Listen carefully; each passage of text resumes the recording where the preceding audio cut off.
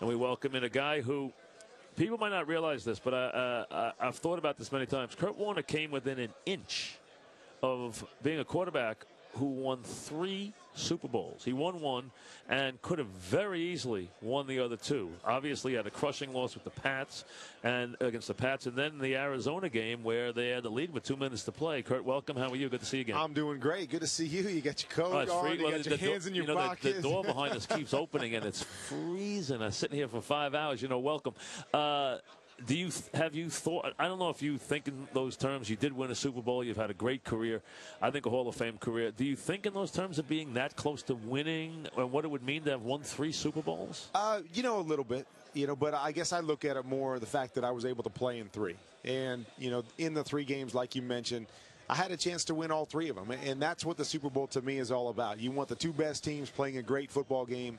I think that happened in every one of my Super Bowls, and I had a chance to win all 3 of them. So it was, for me, it was the highlight of my career is to have the opportunity to play in 3, specifically to play for 2 Super Bowls with 2 different teams. And so I just felt so fortunate to have had the career that I did, and yeah, it would have been nice to have won 3.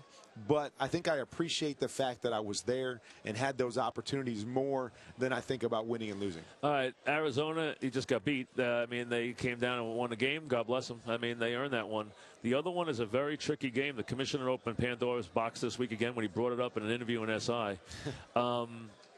If I'm Mike Martz, if I'm you, if I'm Marshall Faulk, if I'm any of those guys, to us, it's still a mystery exactly what they knew when we never saw the tape. I always felt there was an injustice that we never were allowed to look at that.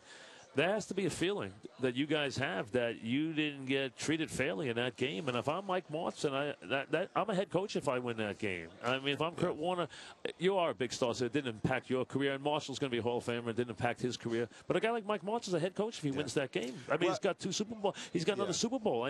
It's just a big difference. He's got one that is a coordinator, one as a head coach.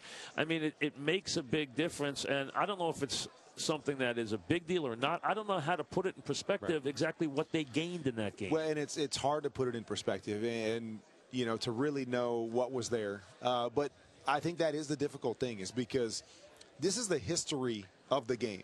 And now that there's still questions because the tapes were destroyed, and you always take the approach, okay, if there was nothing on those tapes, why do we destroy them? Why doesn't everybody see them? And so that still keeps something in your mind. Plus, they bottled up one of the all-time offenses. They bottled up an offense that was unstoppable. It was one of the great offenses in it. They bottled it up enough until you sprung it open by adjusting in the 4th quarter, and then you were unstoppable again.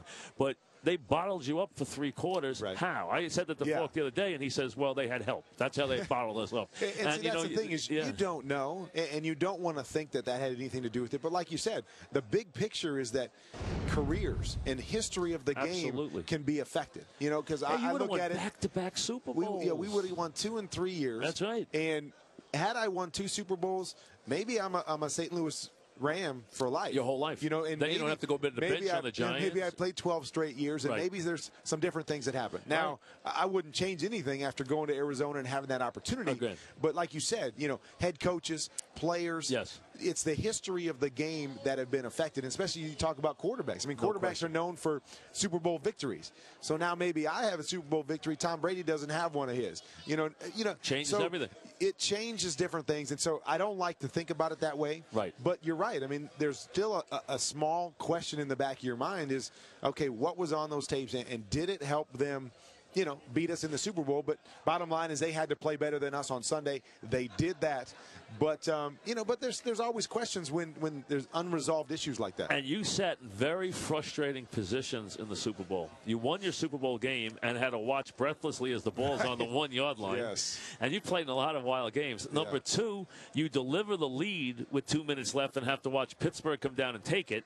And then in your heart that if you get that ball back in overtime, you are winning that game, because they are flat dead, and you have just gone up and down the field in the 4th quarter. They know it too, which is why they tried to score there at the end, rightly so. They know if this game they lost, if you won a coin flip, you're winning the game. You were in a frustrating position a couple times, saying, "Just give me the ball one more time." Exactly. you're right. I mean, you put your team in a position to win the game. But, you know, the worst part and the hardest part of any game, and specifically the Super Bowl, is to be standing over there, you know, helpless. Right. And you were in a couple of times, yeah. Every time. Every time. One you won, though. Yeah, the one we won, it came down to the 1 yard line. Right, the 1 yard line. The defense had to make a play. Yep. So that, you know, that's a tough position as a quarterback where you always want the ball in your hands. And as any great competitor, they always tell you, I want the ball in my hands on the last play. And, you know, it's tough to sit over there and be helpless and want, you know, let somebody else make that play to win a game for you. You know, people always say to me, oh, what does it mean? It means so much to a quarterback. You're now become a broadcaster, and you're good at it. When you get to talk and you are a guy who won a Super Bowl, it gives you a certain stature. It just does. Hey, I've been here. I've played the biggest game. I've won the Super Bowl. It does make a big difference in your life having gone there. So, you know, Roethlisberger's already done that. Aaron Rodgers is trying to break through. No one questions how wonderful his talent is, but when you break through, it does mean so much to your life. It really does. It does. I mean, in the short term specifically, I mean, your life is a whirlwind when you're the Super Bowl winning quarterback. And then, like you said, to always have that on your resume, it opens so many doors throughout your career and your future and even into retirement. You know, as you retire, you know, everybody wants, when it's Super Bowl time, they want to talk to somebody who's won the Super Bowl, somebody that's been there, and specifically quarterbacks.